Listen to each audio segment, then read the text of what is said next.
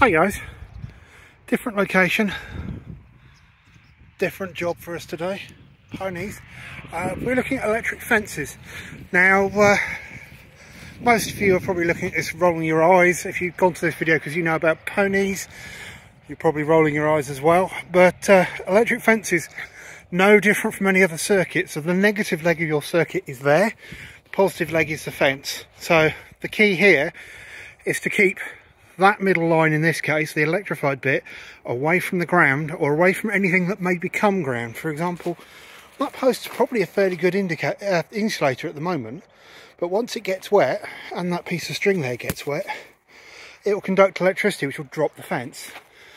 You don't want to terminate into metal like that, and you want to break large systems up like this as much as you can. So we've got many paddocks down here on what was 2 energizers, will now be 1. And a lot of it is just wrapped round, or like some of it over here, if I can find it, was run under the path. Yeah, just down by the bottom of the post there you can see a wire that would have run over there. And from an electrician's point of view, the best way to do this, and probably flies in the face of conventional knowledge, is to have this so you can isolate as much as possible. So up here, for example, go for a walk around here. So we've got an energizer here that's been killed by a lightning strike, and we're trying to work around that.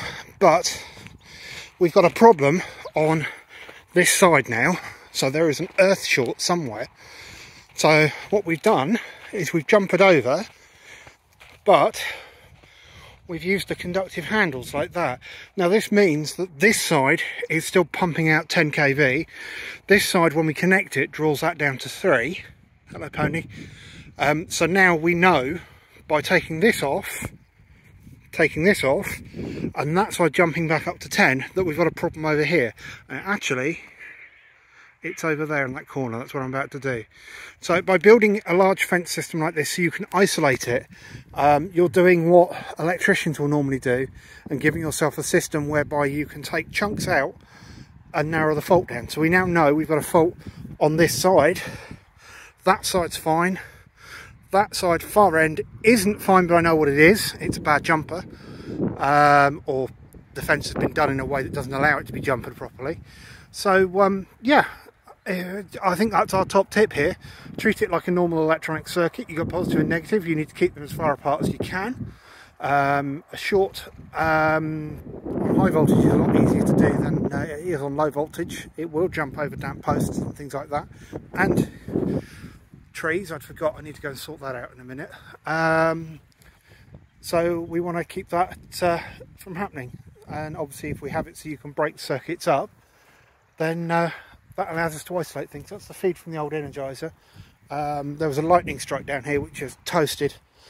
I don't know if it's toasted the energizer's in the back of that, but certainly the one over on the landowner's ducts has been scattered across the car park.